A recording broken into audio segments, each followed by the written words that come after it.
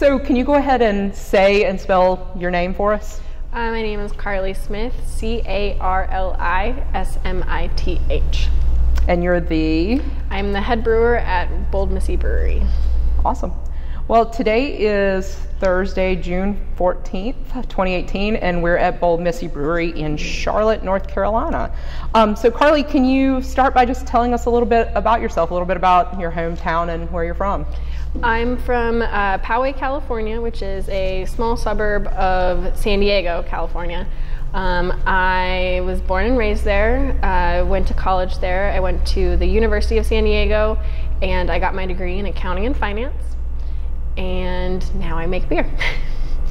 Well, that's an interesting transition. Yeah. Can you talk a little bit about how you first got involved in brewing beer? Yeah, while I was going to school, I started working at a brew pub.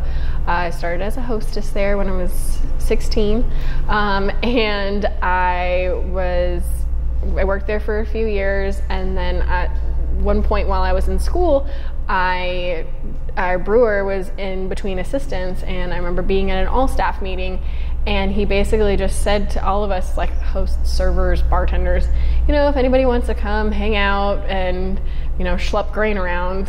And the only thing about it is it was at 5:30 in the morning. And so for me, I had done crew in high school and college, and I was used to the early mornings, and I had just quit crew, and I was like, well, I got nothing else to do on Tuesday, Thursday morning. It's extra hours and, whatever, it could be fun. So I started helping him, and I did that on a just kind of fun, unofficial basis for about 6 months. And then I really started getting into it, started reading some books on my own free time, and really started kind of trying different things. I studied abroad in Austria. I did Salzburg, and then I also did Vienna, and I really started getting into it over there because it was really cool. Each little neighborhood had their own local brewery. So all of the bars and pubs and restaurants in those areas would have, they'd have big beers, but then they'd have their one local neighborhood beer, and I thought that was just such a cool thing. And so then when I came back, finished my degree, because my parents would have killed me if I didn't finish my degree. So then once I graduated, I remember being at one of the biggest beer festivals in San Diego every year. Is the San Diego Brewers Guild Festival that goes on during San Diego Craft Beer Week. And I remember we were walking around and we were talking to everybody, and because I started to get to know everybody in the industry by that point, I'd been working events with the brewer, and everybody was like, oh, Carli, now that you've graduated, like, what are you going to do in beer? And I was just like, and then like, as soon as that, I just didn't even get to put a sentence out, our brewer would just be like, oh, no, she's going to be a CPA. She's going to be an accountant. I was like, Doug, the brewer was named Doug Hasker. I was like, Doug, would you stop telling people I'm going to be an accountant? Like, what if I wanted to be a brewer? He's like, oh, do you want to be a brewer? I'm like, yeah. I was like, oh, okay. So then he was like, okay, well, we talked to corporate about getting a budget for me to become officially his assistant. I became his official assistant for about a year, and then I moved over and was the assistant brewer for Rock Bottom, which is a sister company in our umbrella of brew pubs. It was a smaller system, so I wanted to kind of learn a little bit smaller, less automatic and more manual. Mm-hmm. And what was the name of the initial brew pub? So the first brewery that I was assistant brewer was Gordon Biersch Brewery in San Diego, and then I moved over to Rock Bottom Brewery in San Diego.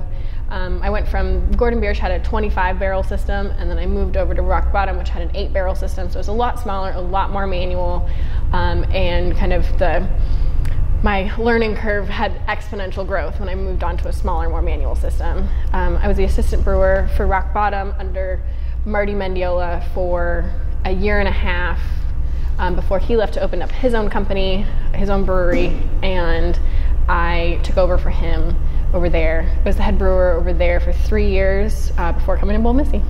And how did you, it's a long way from San Diego to here. A little bit. How did you even find out about this place? They kind of found me. I have one of my really good friends from middle school and high school that I kind of grew up with. She moved out here about 6 years ago, and coming from like a native Southern Californian person, North Carolina is such a foreign concept. I had really no idea what North Carolina was even like. My friend told me, she's like, yeah, I'm moving to Charlotte. I was like, you're moving where? What? And so I finally came out. She's been out here for about 6 years. I finally came out to visit her last year, and I was just blown away by the trees. Everybody always laughs at me because anytime I'm doing anything, I'm driving anywhere, anytime I don't have to like be focusing on the road and I'm driving somewhere, we're in the car driving somewhere, we're like, but guys, look at all these trees. Like California, like I am a California tree hugger. Like we just don't have the trees that you guys have out here and the greenery and everything. It's just, so I was blown away by that. I really liked all the people that I met out here. I met some of the people in the beer industry. And I was just like, oh wow, like I could live out here, like, because before I was just like, North Carolina, I don't know. So then my friend came to an event that they were having. It was Women in Marketing they were having at Bull Missy, and they were talking about how they were still looking for a female brewer. And my friend was just like, oh well, I have a friend that I've been trying to get to move out here. It was like, maybe you guys can get her out here. And then then we started talking, and like less than 6 months later, I was here. Wow.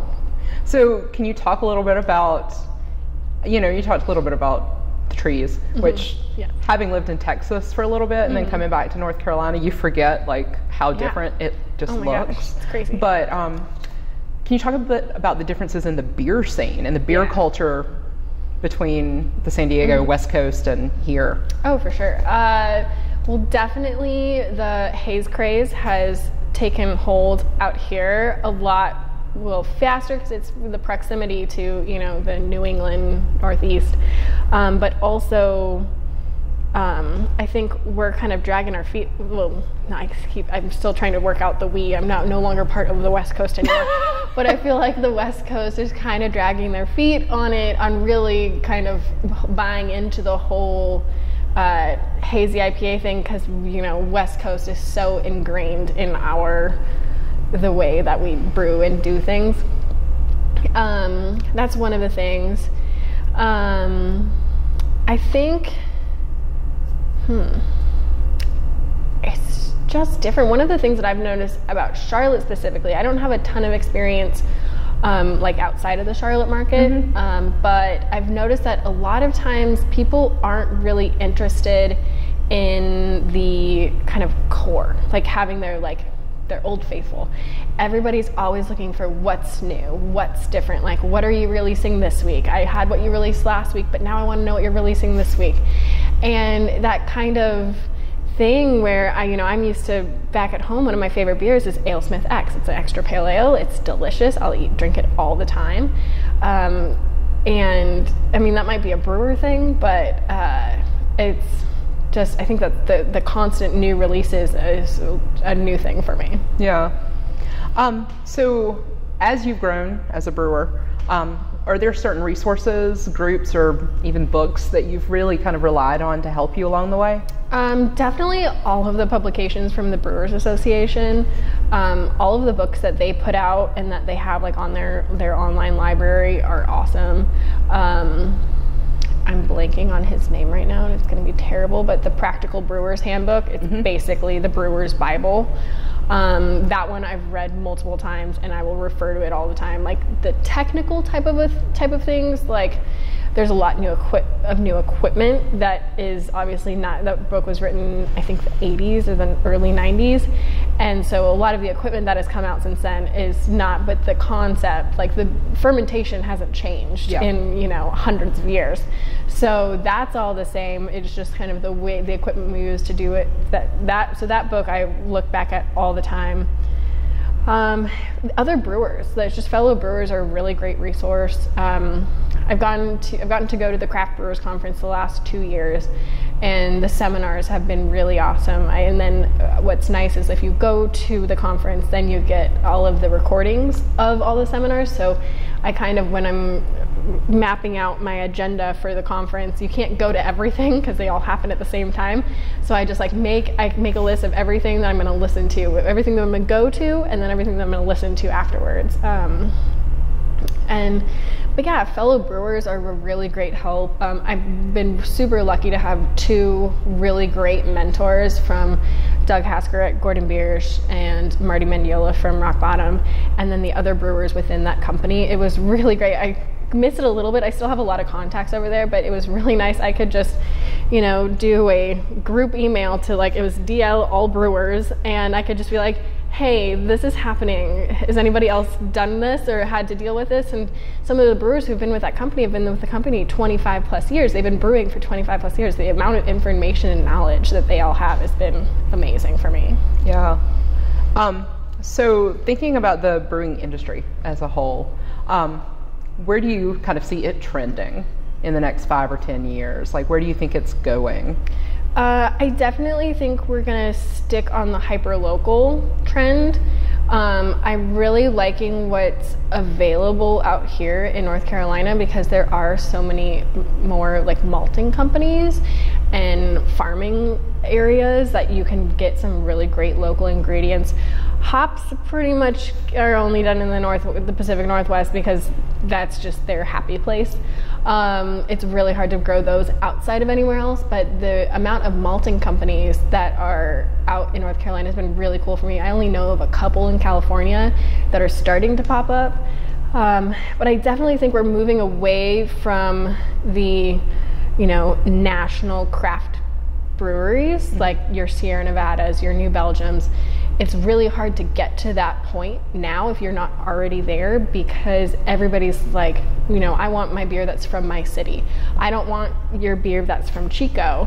Like, I want, you know, this is what I want. So I think it's going to be a lot more craft breweries that are kind of regional, maybe like, you know, the Carolinas and Virginia and Tennessee, like that kind of area versus somebody that's going to be across the whole U.S. Yeah. Yeah. That makes complete sense. So speaking about kind of hyper-local, thinking about Bold Missy, what do you see as kind of the mission for Bold Missy? For me, I think, you know, we all have our own interpretations right. of Bold Missy.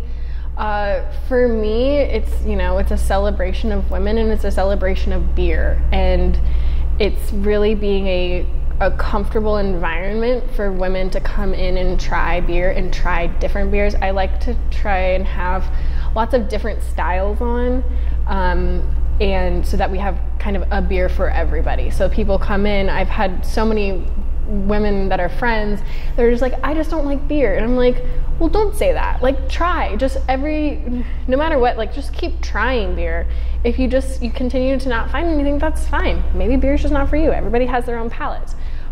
Drink what you like. Beer for me is supposed to be fun and relaxing, and I get really annoyed when people are like, I'll go to beer festivals and like women will come up to my booth and they're just like, I'm really trying to like IPAs. I'm like, why are you trying to do anything? It's beer.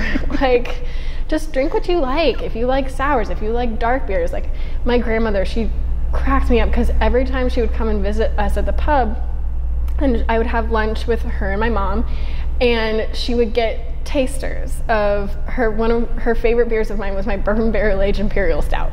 And grandma liked to drink. But she would only get these little 4-ounce tasters. She liked the little glass.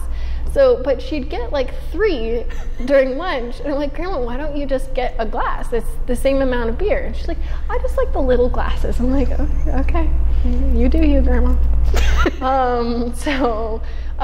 For me, Bold Missy, it's a very comfortable environment, and being able to have people come in and just be able to try stuff and not feel like they're going to be judged or kind of shamed for like, oh, you want to drink this? Like, you should really be drinking this, kind of a thing. Yeah. So can you talk a little bit about the system that you guys have here? Mm-hmm. Yeah, we have a 15-barrel, two-tank brew house, mashed Lauderton, and then 15-barrel kettle, and it's from Practical Fusion, made in Oregon, and then we've got 4 15-barrel fermenters and 4 15-barrel bright tanks. which allows me to be able to crank out a good amount of beer pretty quickly. And then our foundation is poured and set up for 2 more rows of tanks. So we're thinking probably by the end of this year, or into like, the first, second quarter of next year, getting a 30 barrel tank with a 30 barrel fermenter with a 30 barrel bright tank, so that we can do some double batches, kind of take a little bit of the load off. Yeah. So that we can do a little bit more at once. Are y'all doing any barrel aging here yet? We are. So we've got 6 Woodford Reserve bourbon barrels. 4 of those have our Conquer the Route Chocolate Stout, and then 2 of them have the Solo Flight Brown Ale. And then we also just recently got 2 California red wine barrels that I put our Belgian triple in, which I'm really excited about. That one we're going to release and do a bottle release in November. That one I'm really excited about. That sounds delicious. Yeah. So there probably isn't one, but can you talk about a typical day around the brewery? Yeah, so usually, so if it's a brew day, I've started coming in a little bit earlier, because my little Southern California body is not so used to this humidity, the heat and the humidity. So I'm kind of going back to my Gordon Biersch early morning roots and coming in at like 4:30. That way I'm like finishing up around 2, just because it just gets so hot back there. There is no AC in the brewery. And then it's like, that's not so bad until you start boiling things. Once you start boiling things and you're up on that platform, it gets real hot real fast. So I've been starting to come in a little bit earlier for that. So brew day is usually between 8 and 10 hours. It's, I usually get my grain all together the day before so that I'm ready to roll like right when I get in the morning. Make sure both my hot and cold liquor tanks are full. And then, mash in, I don't have to go through the whole brewing process, but, do the whole brew, get it over into my fermenter, make sure my yeast is happy. And then, I'll kind of look into other things. I'm constantly during the day, making sure our keg cooler is filled with all of the different beers that we need. Looking at my schedule for, it's always the juggling act between, okay, I need this beer by this date, but I have these beers in the fermenters, and I have these beers in the bright tanks, and I have this many kegs. So which tank can I keg off all of it so that I can move this beer here and I can get this fermenter open? It's definitely all of the juggling and multitasking and scheduling, but that's one of the things that I like that I've been able to pull from my accounting and finance background is I love Excel. Microsoft Excel is probably my favorite program to ever be invented ever. So I have all of these different Excel spreadsheets that are tracking usage and, how much we're going through daily, how much we're going through weekly, when I need to brew things, that kind of thing. Wow. Yeah. That's a pretty detailed system. Yeah. So, you kind of talked about the process, but can you talk a little bit about like your brewing philosophy, how you come up with recipes even? It's kind of changed a little bit since coming over to Bold Missy. Initially, I would start with either, a malt or a hop or an adjunct that I wanted to use, or looking at like a traditional style or kind of a hybrid style that I wanted to do, and kind of go from there. Like I'm constantly tasting new malts, and whenever my rep comes to, I was like, okay, what do you got that's new? What's different? What are people doing? And kind of tasting different things, smelling different things. So I know what everything tastes like, and I have this idea in my head of like, if I use this much of this and this much of this, when I put it together and I ferment it with this yeast, I know kind of what it's going to come out of it.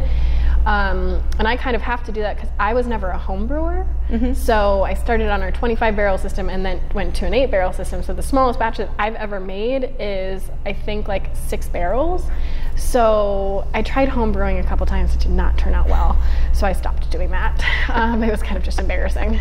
So I just stick to big batches. But for me to be able to do that and not have a pilot system to test out recipes, I really need to know my ingredients and what I do.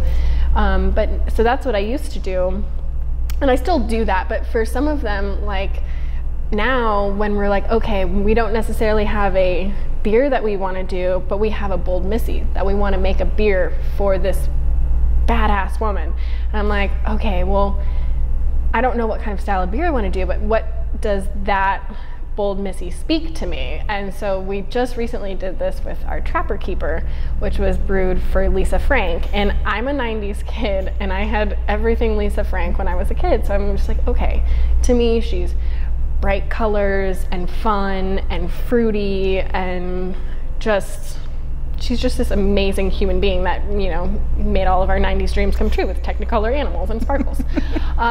Hence the glitter. So for that beer, I was just like, okay, what's, light and fruity and bright Saison? And then I was like, okay, well, what am I going to put in it? And I was like, I've done a Saison with Tangelo and pink peppercorn before. And I was like, oh, pink peppercorn for sure. So I was like, okay, pink peppercorn and, pink and yellow were in a lot of her designs. So I was like, okay, pink peppercorn and lemon Saison. And then we're like, okay, well, I'd done a couple beers with edible glitter before. And so kind of like, what better Bold Missy to put edible glitter in a beer for than Lisa Frank. So that's kind of how that came about. So now that kind of who we're naming these beers for comes into my recipe formulation, which sounds so strange, but that's kind of how that came about. Yeah, but it helps reflect the women better. Exactly, too. Yeah. And do you help pick the Bold Missies that are honored? I do. One of the great things about when I was interviewing for this job, I was like, I'm terrible at naming beers.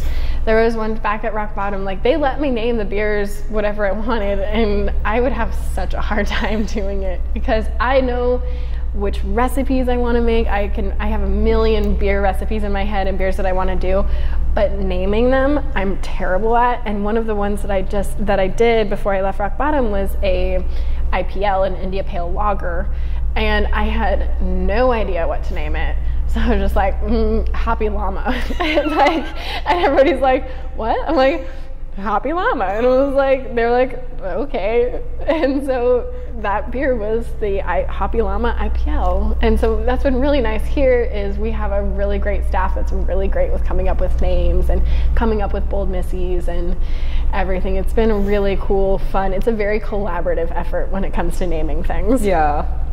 So does Bold Missy have a signature beer, or are there particular beers that stand out to you as kind of the ones that are your best showcase? Our core beers, we've got our Golden, which is the Get Your Gun Golden, named for Annie Oakley. Then we've got the Find a Way Wheat, which is probably one of our best-selling beers. It's our Tangerine Belgian Wit. That one is named for Diana Nyad. And then we've got the Rocket Ride IPA, which is a traditional American IPA, and that's named for Sally Ride.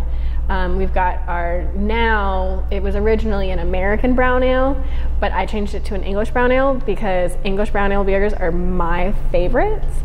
And I've been working on my recipe for English brown ales for the last 3 years. And so when I interviewed with him, I told him, I was like, okay, everything's great. I love that you guys have a brown ale in your core beers. But it's going to be I'm going to have to hard pass if we can't change this to an English brown ale because I hate American brown ales and it's not something that I can get over. And they're just like, oh, okay. I'm like, wow, she's weird.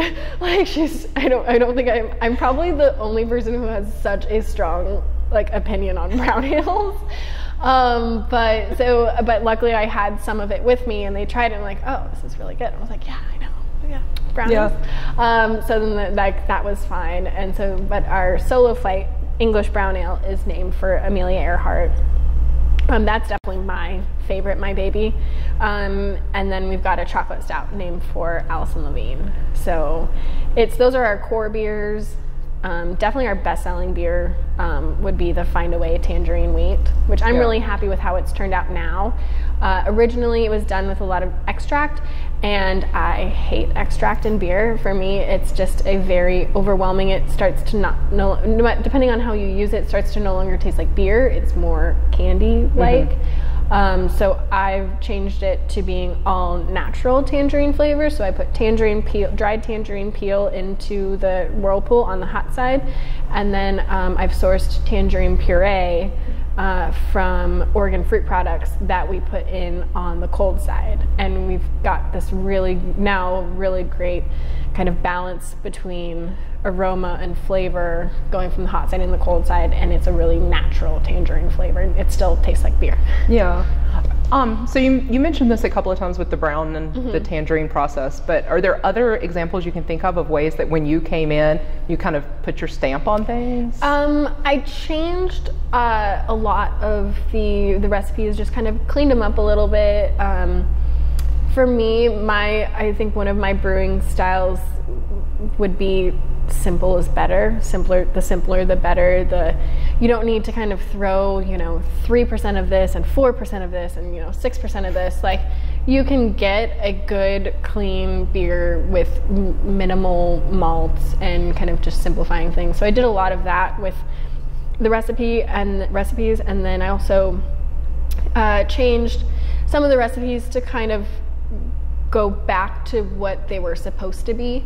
Our Rocket Ride IPA, Bell's Two Hearted, is one of Carol's favorite beers, and she really wanted that to be kind of in that realm, and the hops that were being used for it were not exactly what Bell's Two Hearted is, and so we kind of shifted more back towards the traditional American IPA hops and kind of cleaned that one up a little bit, stuff like that. Yeah. Just little tweaks here and there. Yeah.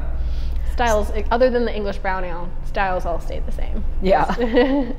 But you had to draw the line somewhere. I had to draw the line on that one.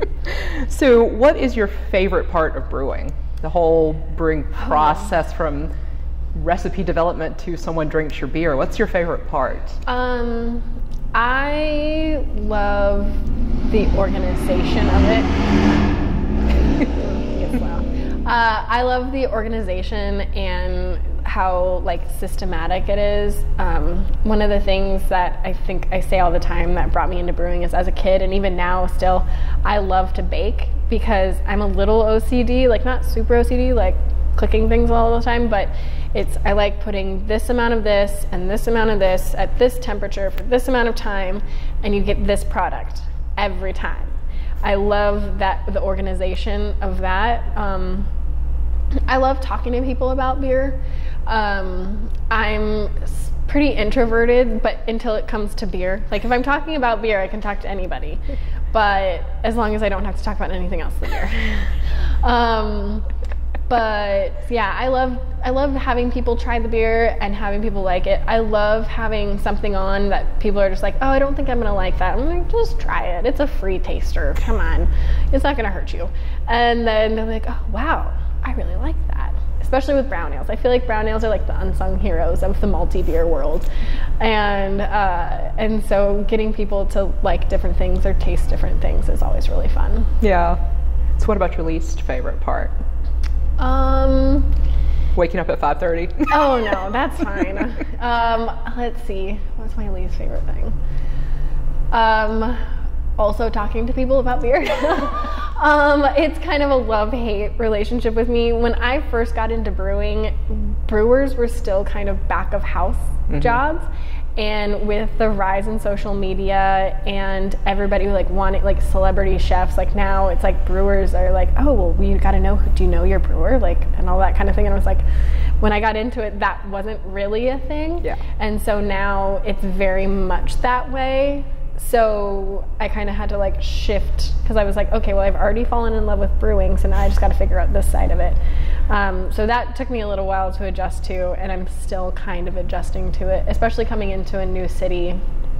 Back in San Diego, I knew everybody and it was fine. I wasn't constantly getting introduced to people, and now it's I had someone come up to me the other day at a beer festival. I worked Moo and Brew Beer Festival, and someone came up to me and they're like, aren't you the brewer? I was like, yes. And they're like, why are you working beer festivals? I was like, well, I like talking to you guys, kind of a thing. And I'm like, oh shoot, now people recognize me, kind of a thing. So yeah, it's definitely a love-hate relationship with that kind of stuff. Yeah. I like talking to people about beer. I just don't like being the focus of that talk, if that makes sense. No, that makes perfect sense. So thinking here about Bold Missy, what are your kind of hopes and dreams for the next for the growth of Bold Missy, or changes even, or how do you see it going in a few years? I definitely want some more tanks. More tanks, more beer.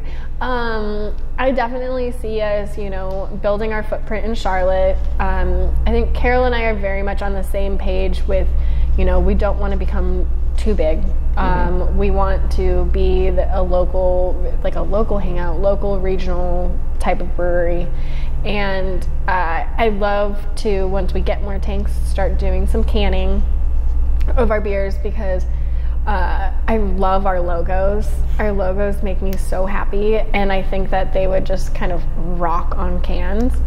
And I want Bold Missy to do well, because I love our story and I love our mission.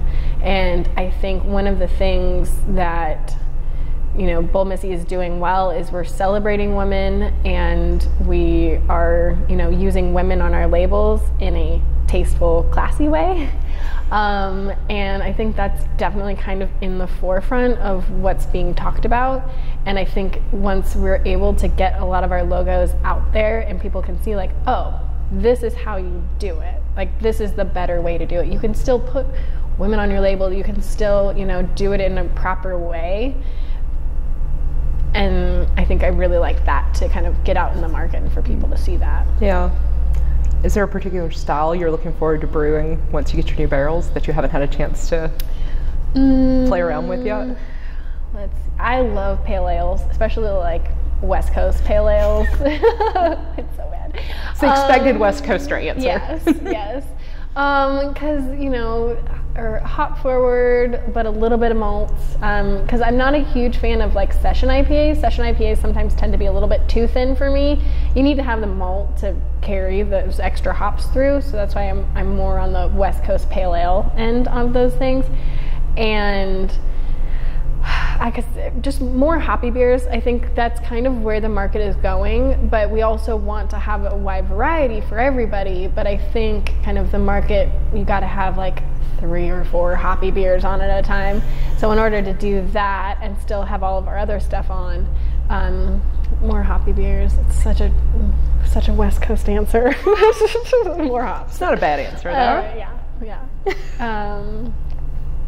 But yeah, I mean, I just like doing lots of different things.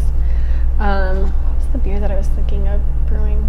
I can't remember. But yeah, lagers. Oh, I'd love to start making some lagers with more tanks. I just don't have the time to leave a beer in a tank for 5 weeks. We're just pumping through them so fast. I just don't have the time to do that. I'd love to make some lagers, kind of go back to my Gordon Biersch roots. Yeah. So kind of shifting gears a little bit, Bold Missy has its main mission. The owner is a woman, head brewer is a woman. This is not a combination that we come across often, in the craft brewing industry. Yeah. Can you talk about kind of that unique position and maybe even some challenges or benefits that you see to that kind of setup? It definitely is an interesting setup. Me being in the beer industry is very male-dominated industry. It's starting to shift. I'm very used to working with men. I grew up with brothers. I was very much a tomboy growing up. I hated pink, and I would only wear dresses if I could wear my sweatpants underneath them. And so kind of coming into this into Bold Missy, it was a little bit of a culture shift for me at work, with working with so many women and being around so many women all the time. So that was a little bit of an adjustment for me, but because there's just certain things that you can say to men, and they won't read into things, and so I definitely kind of changed how I approached things. I'm still very honest about things. I'm just maybe not quite as blunt. And I'll explain myself a little bit better, just to make sure that nobody's kind of reading. As women, we always just kind of read between the lines sometimes, which makes, we're very intuitive, but sometimes you can try to read too much in between the lines. But I think it's really awesome.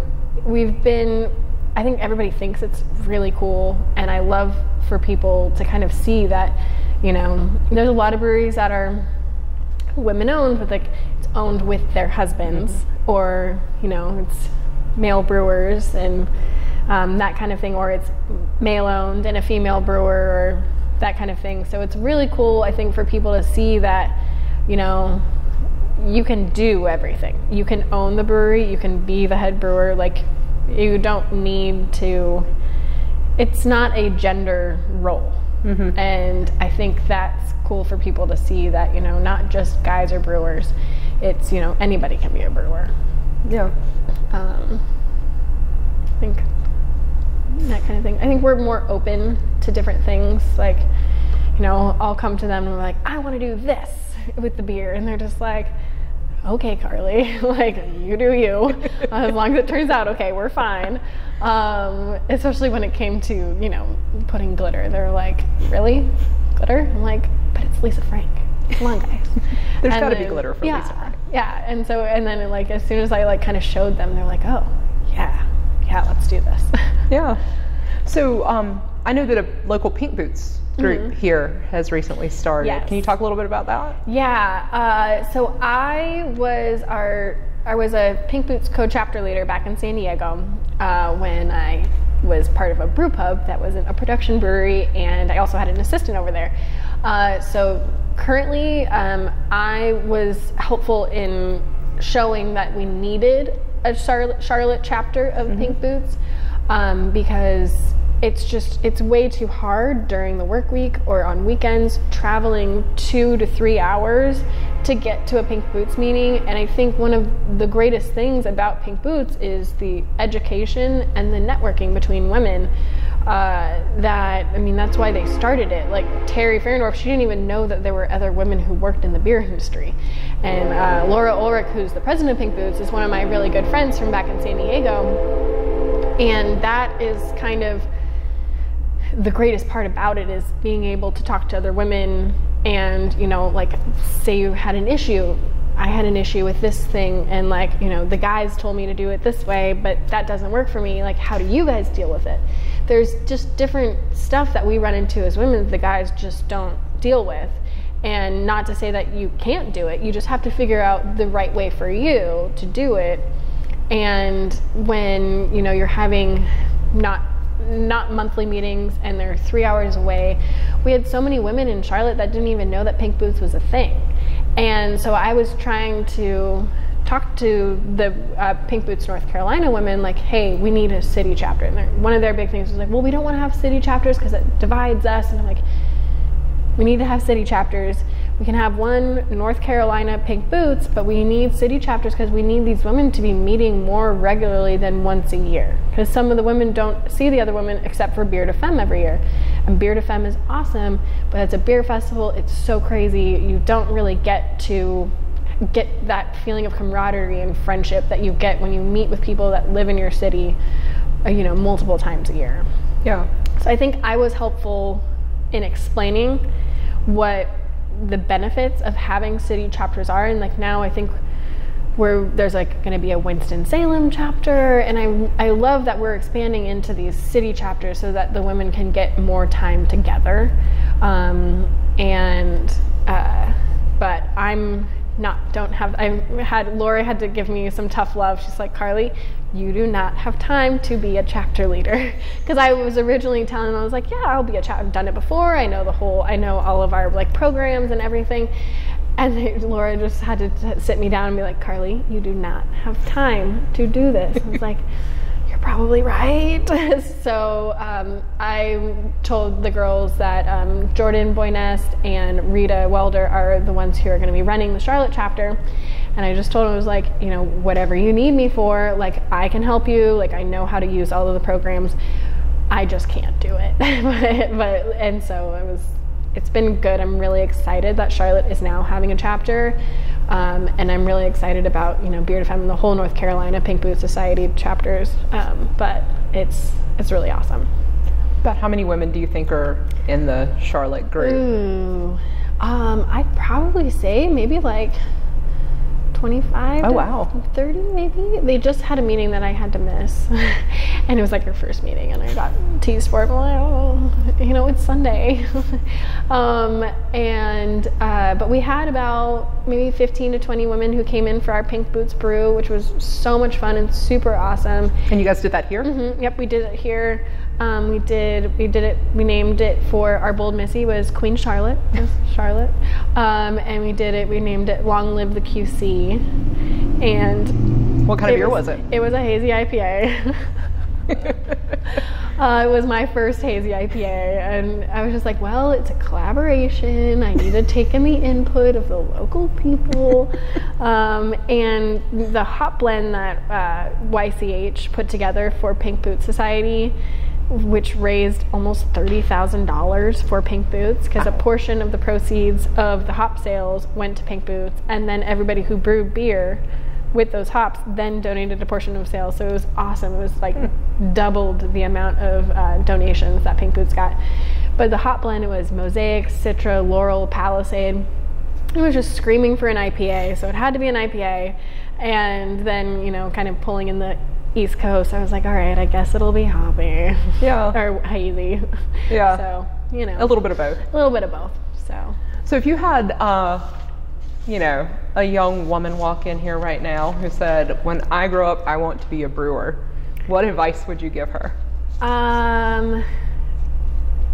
Take plumbing and mechanics and engineering and electrical, because as a brewer you do about 5% of your day is spent brewing, and most of the day it's fixing stuff and plumbing, and I'm constantly working on my I've finally got all of them working, but my temperature controllers for all of my tanks, getting those all dialed in, and plumbing all the time,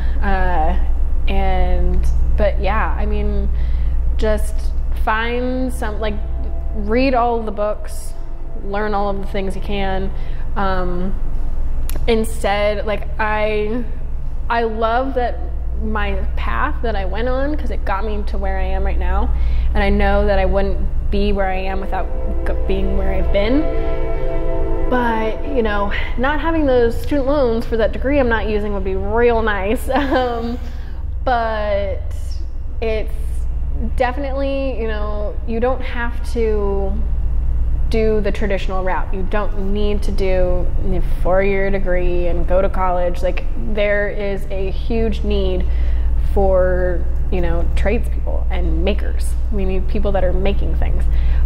So looking into those types of things, and not just kind of going with the flow and, doing what is expected. Yeah. So thinking about kind of the North Carolina scene, and you haven't been here in North Carolina for too long. 6 months, 3 days ago. But do you have a favorite part of kind of the North Carolina beer scene? Is there something about North Carolina that stands out as a favorite piece to you?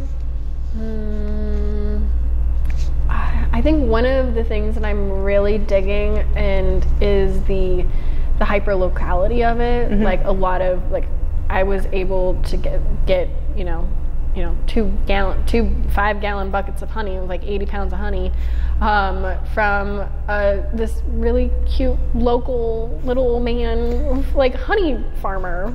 I don't know what you call a honey farmer, beekeeper.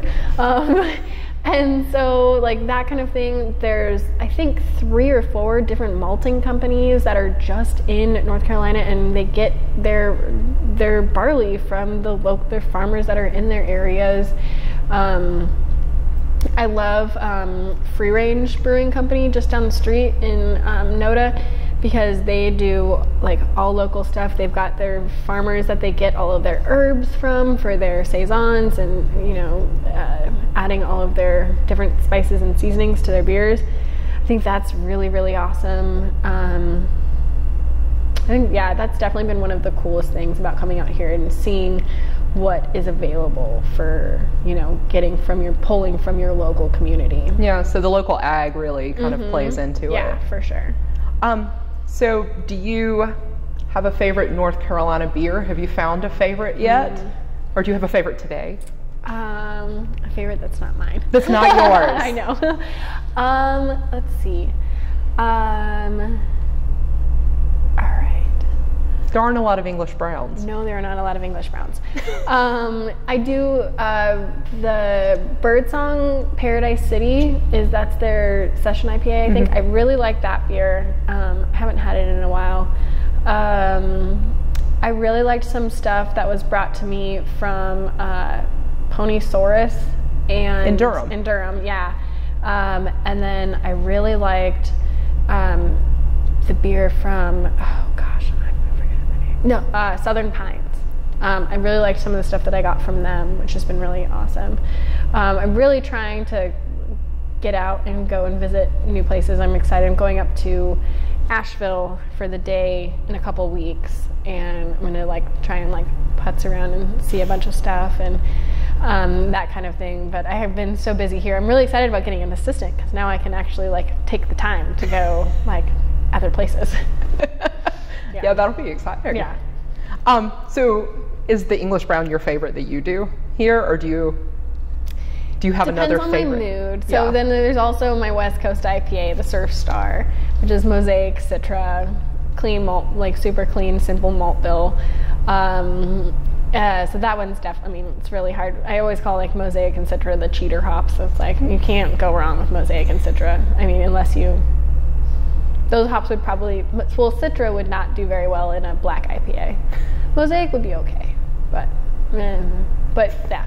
So those hops are super easy, but I love that beer. Definitely not sours, although the sour has been very popular. That's just not my jam. Yeah, me too. Yeah. So you haven't had much time to have free time lately, but on those rare occasions when you do, what do you like to do when you're not? Camping. I love camping. That was one of the things that I was really excited about moving out here. I got a new truck a couple years ago, and it was a used truck, and it just happened to come with a camper shell. And before my truck that I have now, I was always super against camper shells because I only ever saw them on like my dad's old F-150 that was like a long bed and like not a double cab. So to me it always looked like a hearse, and it was black. And I was like, that's a hearse, Dad. Like, no. So, but then because mine's a double cab and it's a short bed, it makes it look more like an SUV, and it has made camping even easier because all I have to do is roll up and I just sleep in the back. And so it's one of the things that I love to do with my dog. Like, we just go camping and that kind of thing. So I'm going camping in a couple weeks, like after Asheville. So I'm super excited to start doing that kind of stuff. My roommate has a boat, so we go boating a lot, which is nice. I spend more time in the water. Granted, it's not the ocean, but I spend more time in the water out here than I did like the last 5 years in San Diego. So it's fun. That is fun. Yeah. So that's pretty much the last of my questions. Is there anything that we didn't talk about that you wanted, to talk about today? Can't think of anything. Yeah, we hit pink boots, we hit beer. Yeah. Awesome. Well, thank you very much. Yeah, no problem. Thanks.